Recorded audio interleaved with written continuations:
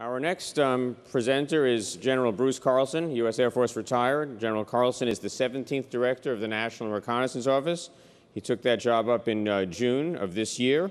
He was a command pilot with more than 3,500 flying hours in 10 aircraft, and saw combat as a FAC, a forward air controller, in the OV-10 Bronco, which older people will remember.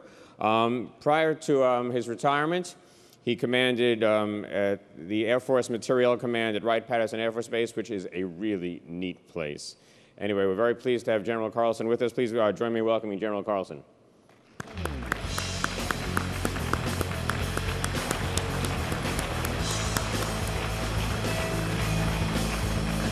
Welcome.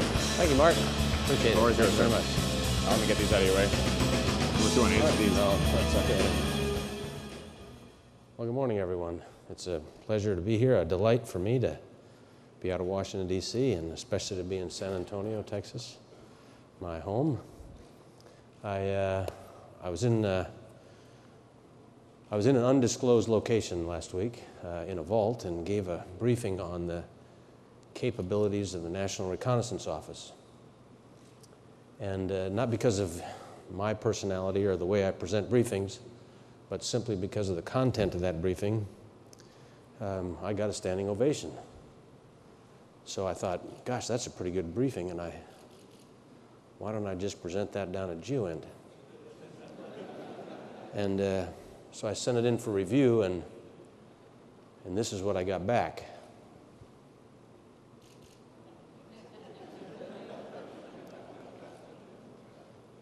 So,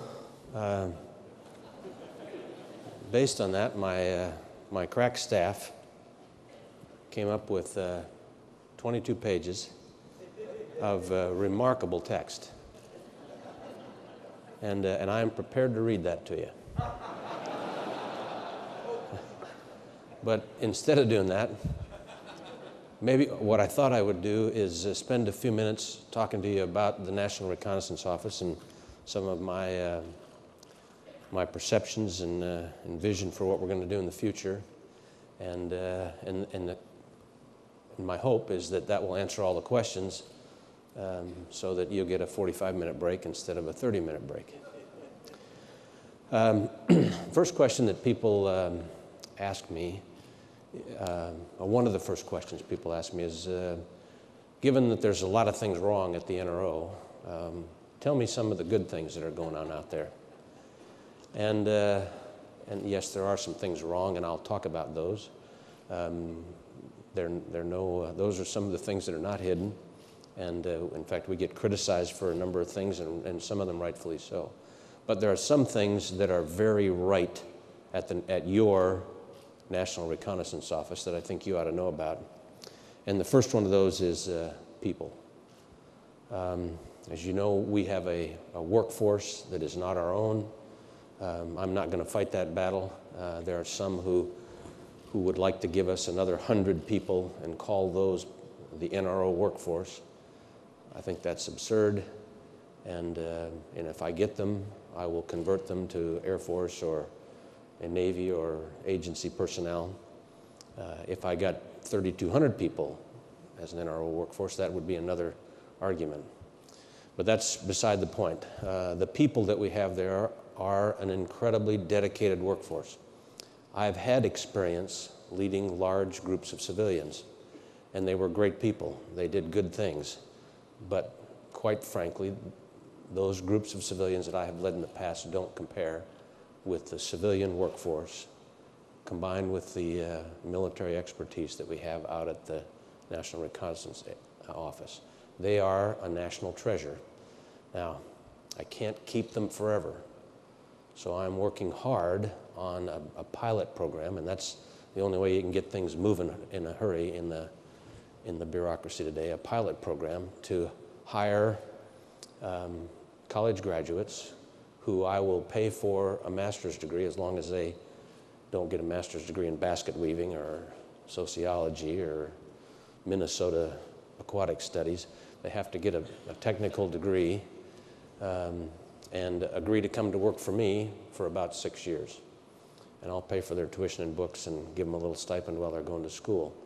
And my hope is to begin to grow some of that talent that we need inside the agency to replace some of those scientists and artists who will age out over time. But my workforce is still the most priceless thing that we have, and they are performing magnificently. The second thing is the technology. Now, there's two edges to this sword. The first edge is that we don't have as much as we'd like. And I'll talk specifically about that in just a couple of minutes. But nonetheless, the technology that we are pursuing inside the National Reconnaissance Office is absolutely leading edge.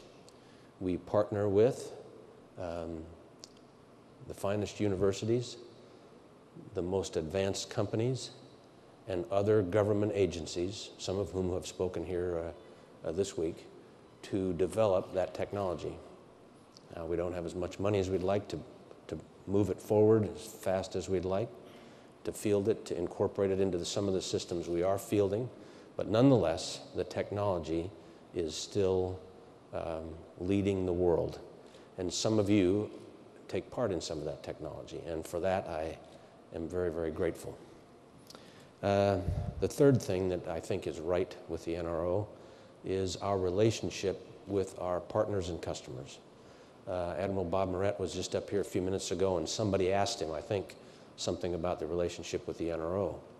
And I have to say exactly the same thing. Of course, in any large organization, there is friction and conflict, but that's how you make things better. If everything was running so smoothly that no one cared if Bob Moret and I, that's not for me, I don't think, that no one cared that Bob Moret and I ever left town, I would be very suspicious that we were actually getting anything done. So he and I actually enjoy, as well as Keith Alexander, Ron Burgess, we enjoy a little bit of conflict every now and then, just to make sure that the systems are working together and that we're applying as much pressure from both sides or all four sides as we possibly can.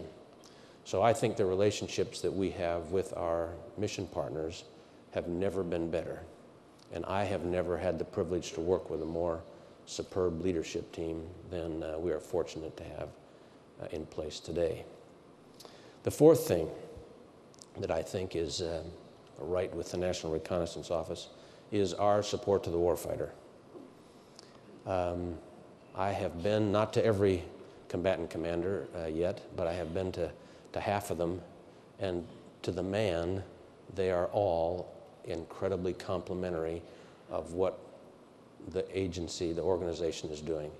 Now, I have worked very hard to get the right people focused on that business, and I have Dr. Pete Rustan, who does nothing but focus on our relationship with the warfighter and our interface with users and how we're servicing customers. And I'm satisfied that we're doing very well. There's always more we can do. In fact, every trip that Pete goes on, he comes back with a list of things to do, and that's exactly what I would expect. This is a dynamic world, a dramatic war. It's a changing war. We're switching regions inside the AOR. There are new intelligence needs, and so we're trying to service those the best we possibly can. We're in over 70 different locations. We've got liaisons and working people inside the AOR servicing the warfighter's needs every day. So those are the things I think are right with the NRO.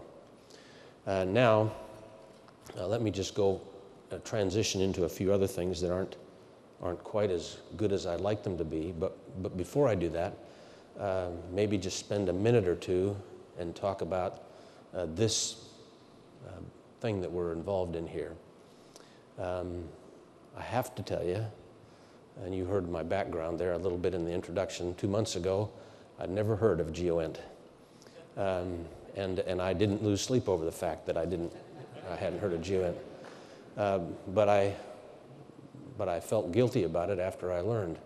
And then after yesterday and the day before, walking the floor, and I think I visited almost every booth, There are a few that I missed just because this is my second pair of shoes and I wore out the first pair.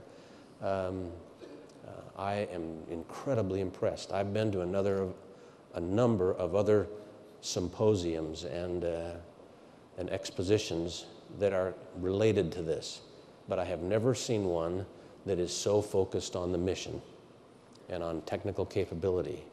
And I have learned a great deal.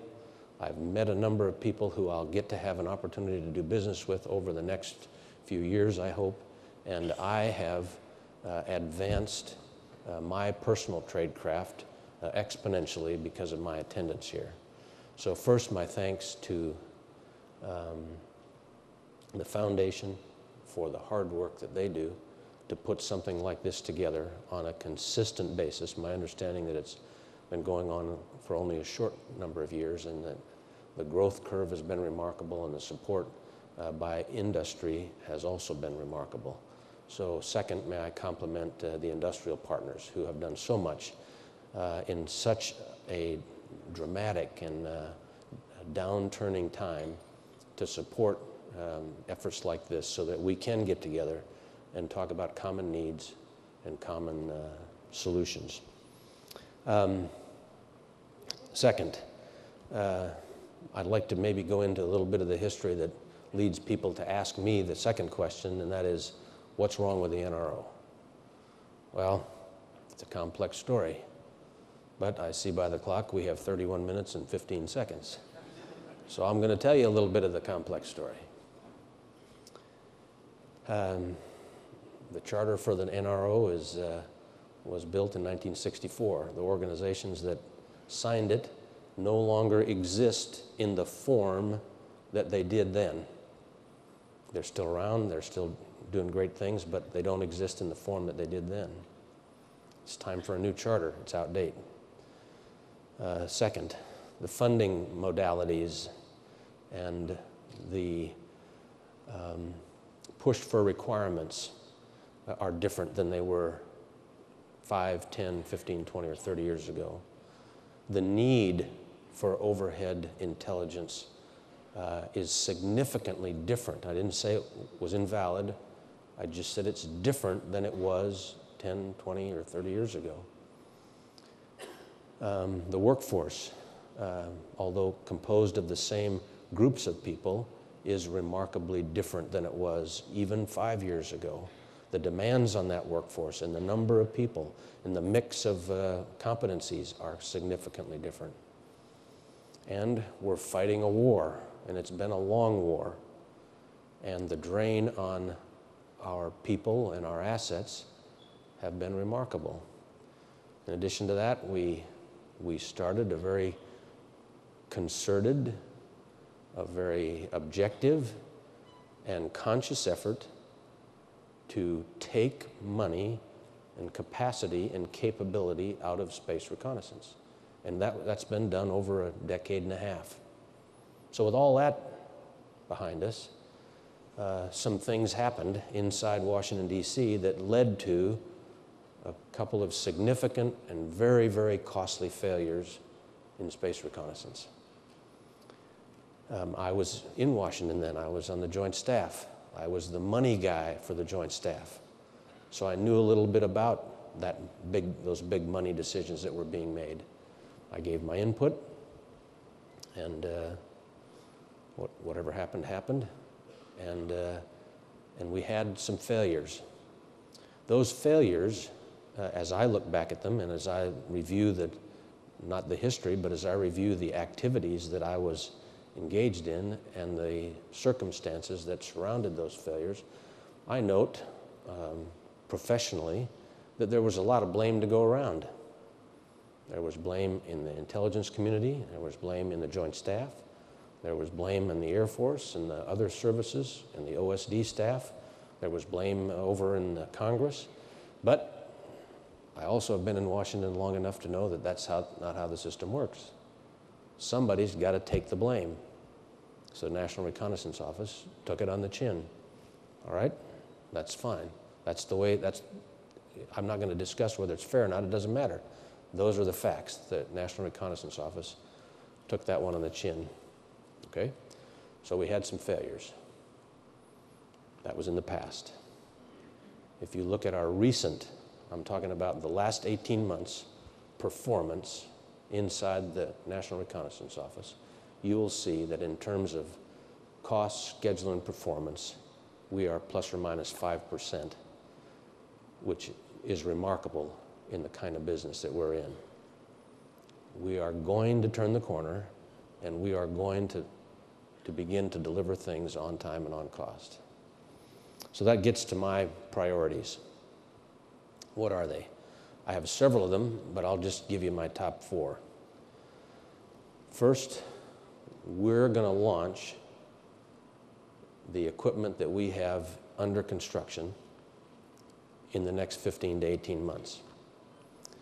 Now, I went through college and got a business degree, and I didn't do very well in that. That's why I became a fighter pilot, because I realized I couldn't be successful in business. And so I'm going to give you my view of the construction and launch of a rocket. It's a little bit like a woman giving birth to a child. We know about when it's going to happen, but the precise date is not exactly known. So I'm just telling you, within the next 15 months, that's the gestation period of the rest of these pieces of equipment we've got to launch. We're going to launch them. Now, one of them might be set for the 1st of December or the 5th of December, and we might not make it till the 15th. That's not the issue with me. But in the next 15 to 18 months, we are going to launch those vehicles. We're going to put them into orbit in the place they're supposed to be, and they're going to start doing what we have asked them to do. That is my #1 priority. They are big payloads. They will do important and critical national intelligence missions, and we're going to launch them. So don't screw that up and don't get in the way, because that's #1 for me. I have got to lead an organization that can demonstrate performance. Second priority is the business of launch. The business of launch in this country is not very good. The state of launch is not very good. Many of you out there who I've talked to have packages already built and ready to go and sitting in a barn someplace waiting a rocket. That's a dickens of a way to have a space program. You'd think, on the other hand, if you were in the Hertz rent-a-car business, you wouldn't want people standing in line waiting for cars. The Hertz rent-a-car business wouldn't be a Hertz rent-a-car if there were 50 people standing in line at every counter because there were no cars available. We've simply got to turn that around. Again, it was a host of conscious decisions made over time that got us into the position where we are today, where we essentially have one launch crew, one set of launch equipment, 2 places to launch from. They're spread out across the continent, and we've forgotten how to build the equipment that gets space vehicles into orbit. And we're reconstituting that, and through the superhuman efforts of some very, very dedicated people, but it's just going to take some time. So that's my second priority. The third priority is our S&T budget, and I told you that the technology is great, and it is. In fact, we have just launched some technology that will demonstrate over the next decade or so just how absolutely leading edge the NRO is. However, if you look at my S&T budget, or the budget of the National Reconnaissance Office, what you'll see is a budget that has been slashed by 50% in the last 5 years. That is the seed corn for the future. That is what keeps young, energetic, hardworking engineers and scientists excited, motivated, and eager to come to work every day, is to be able to work on the kind of technology that is going to launch 4, 5, or 10 years from now. And we're not doing nearly enough of it. Shame on us. Shame on this nation for forfeiting its future like we're doing in S&T. And I have a little bit of experience in this business. I spent almost 4 years in the Air Force doing its science and technology, and it's practically the same way there. So we're not alone. S&T budgets have been slashed in all of our agencies. And so we are working very, very hard to make sure that between us and DARPA, us and IARPA, us and AFRL and so on, that there's not any duplication, that we're working synergistically together. We have to do that in order to maximize the utility of each of these dollars. But we're not doing as well as we should. My fourth priority is our people. And they're not in any order, but this is my, one of the ones that keeps me up at night. I told you that our people are the greatest, and I won't change that mind. I will just tell you that because personnel systems have changed over time, the requirement, for instance, to get promoted if you're a young Air Force Lieutenant Colonel Acquisition Officer, those requirements are so much different than they were just a few years ago that I have difficulty retaining these people for more than about 2 years at a time. And if you're you're trying to build a spacecraft that takes 6 or 8 or 10 years to build, and you have to have 3 or 4 different program managers during that time period, it's not very good for program management. And it's the same way with the other portion of our workforce. There are required joint tours, schooling, career broadening, and a whole bunch of other things that a few years ago were just not in the requirement set. So that's my next priority. Let me just mention a bit about the partnerships we have with our mission partners. I think they're very good, and I think Admiral Moret mentioned that, so I won't go any further. Let me just conclude my unprepared remarks by saying a couple more things. First, a charter. I've told you that it's an old. We are in the middle of reworking a charter. That has been tried probably a half a dozen times over the last 10 or 12 years. We now have a process that has been agreed to by the Secretary of Defense and the Director of National Intelligence. That process will take us probably 60, 70 days. I wanted to do it a lot faster than that, but we're going to take the 60 or 70 days and work our way through it. It'll probably be about 2 pages long.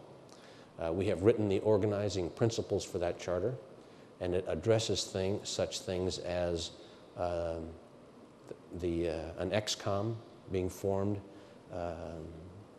where we can make the kind of decisions we need to make about important national overhead systems. It addresses the MDA authority for the Reconnaissance Office. It addresses control of our personnel. Now, it's not all perfect. It's not exactly what I wanted, but that's not the point. We're going to have a charter. It will address the requirements process and the director of the NRO having some input into the requirements process. Now, before the pens start flashing and people start making phone calls, let me tell you what I mean by that. I don't mean changing requirements. What I do mean is that in the past, and I know just a little bit about this because I was the Director of Requirements for the Air Force and the Director of Requirements for the Joint Staff, so I know a little bit about how it works. In the past, the requirements process has forced us in the development and acquisition business to commit to things that were pricey, took a long time, and were very difficult. Now, for those of you who are in program management, you know you really only have 3 variables: cost, schedule, and management. Well, if you're dealing with something that's pricey, if it takes a long time and it's highly risky to do, the management capacity of a program manager gets to be very limited. So at some point during the requirements process, somebody has to stand up and say, as the developer, we don't think we can do that. Or if you really want to do that, you better give us another 10 months or 30 months, or you better give us a lot more money. Now, is it really worth that to you to have a 2-speed cigarette lighter and a fur-lined glove box? Is that what you really want out of this thing? And so it's not saying no, It's just advising the requirements process of the cost, schedule, and performance impacts that some of these things have. Because sometimes we get requirements that are incredibly difficult to satisfy within the cost, schedule, and performance parameters that we've been issued. So that's the charter. Finally, I'd like to close with just a minute or so on NGO. And there's been a great deal of debate in our little tiny community. It's sort of a tempest in a teapot, I know, and it doesn't affect everybody. But in what I thought was a remarkable feat of bureaucratic cooperation, the Director of National Intelligence, the Secretary of Defense, took a proposal for a next generation EO architecture to the President. And the President said, I agree. And the Department of Defense and the intelligence community had agreed already, so we began to march forward. And you'd think that with that kind of horsepower, that this would be a pretty simple feat. Not so fast, Buffalo Breath. There are some who believe that there are other solutions to this problem. Now let me just say that from a technical and a requirements, performance perspectives, there are other opportunities to pursue, but they simply do not fulfill the requirement. And this NGO concept that we have in mind will require a little bit of upfront investment, but over time it will develop a family of vehicles that will be much less costly to acquire, will be much more easily modified, have a much more open architecture, be more modularly constructed, and allow us the ability to insert new technology faster than we have ever been able to do before. And all of the other candidates will certainly feed technology into that future. And they're important that we do, but they are not solutions to this incredibly complex and difficult intelligence collection requirement on behalf of the warfighter, the intelligence community, and the national security apparatus. So I stand firm on NGO and anxious to work the associated technologies that come along as they're appropriate. But our next generation overhead intelligence architecture will be head and led by NGO. So with that, let me stop and allow for a few minutes of questions. And I've brought along a third of the NRO over here to answer them if you've got any hard ones. So, Mark. General, thank you for your candid remarks. You bet. And I know you have to leave here on time, or we will get you off stage okay. on time. All right. I'm just going to put my stuff together in case there are any hard questions. I can just retreat. Yes. All right. Listen, I saw you last week get asked the strangest question I've ever seen in 35 years. It was another conference in his building, and the first question was, do you want to buy a company? And everyone said, what the heck? Anyway, I'm not going to ask you that one again. Okay. What's the one thing that keeps you awake at night? The next 15 months. The last 15 months? The next 15 months. Next 15 months. Well, that's a good answer. I'll explain that. When it comes to launch, does NRO expect NASA to be part of the solution to the gap? And if not, what is NASA's role? You bet. We work very closely with NASA. We'll have, in fact, we just concluded a large launch symposium out at, I can't remember whether it was at Colorado or Vandenberg. We sent a team of people out there.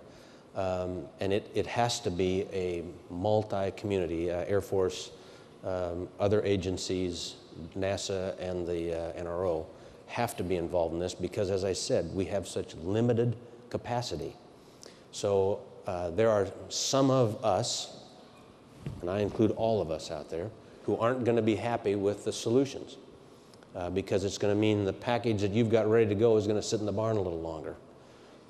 And we have some priorities. The Air Force has priorities. NASA has priorities. We will do our best together with the Air Force in the lead to make sure that we optimize the use of those facilities, the equipment, and the people.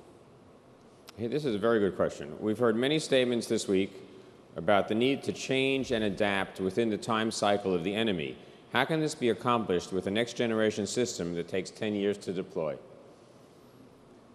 Okay, I'll answer that, but can I ask you to, would you put that question on hold? Because I think Pete Ristan is going to talk. Okay, Aren't Pete, you, Pete? You're out. Aren't you going to talk today? All okay, right, Pete, but one's let's, yours. let's put that one on Pete's. Okay. But let me just say. And that's why he's the director. Because Pete will give you a great answer, because he did that and did remarkably well at that for the last few months. But let me just say, we do a lot of that through the incredible creative use of our ground systems. And let me just give you a sort of a generic example. I apologize that I can't get into specifics, but we got a satellite up there that is 10 times older than we expected it to be. Okay, we expected it to be up there this long, it's been up there this long, and it's still working. We expected it to do a mission, we expected it to do a mission that had to do with strategic long-haul communications. And today, it's helping us kill bad guys in the AOR. Mm-hmm. Now that's as specific as I can get, but we do that because of the incredible contractor and NRO team that we have that nurses that satellite along, and the young people that write software to change its functionality and keep it going.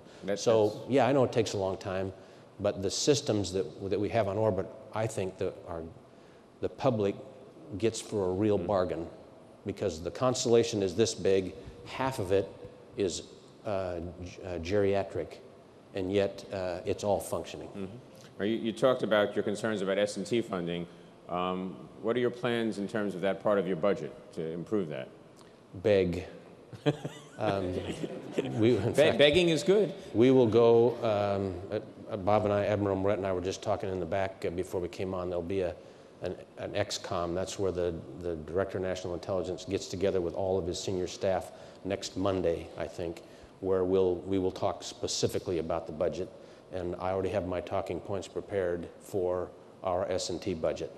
I don't know what'll happen. The pressure on the budget in FY11 is as difficult and tough as I've ever seen it, and we'll just have to see how it turns out. The last question, and it's a big question. You're an expert acquisition professional. Right. Congratulations. Does the current system of multiple checks and balances really help ensure mission success and capability delivery to the operators? What changes would you recommend?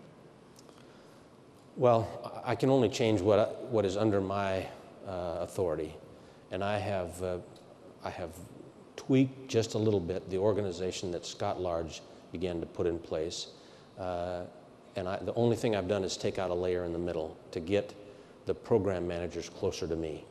You know, if I was in the Air Force, the law in the Air Force was, and it wasn't the Air Force law, it was public law, you could only have one person between the program manager and the PEO. Well, we had too many layers, and so we have streamlined that a little bit. I, quite frankly, am not worried about the rest of it. My view is that if you perform, if you do what you contract for, if you meet the requirement, if you deliver on cost and you deliver on time, I don't care how picky, I don't care how nosy, and how much minutia they want to get into, they can come and look anytime they want. Mm-hmm. And that's what we're going to do in the National Reconnaissance Office. General, thank you very much. I know you got to go. Thank you. Thanks very much. Thank you very much. All right, Mark, great. Great to see you. Thank you very much.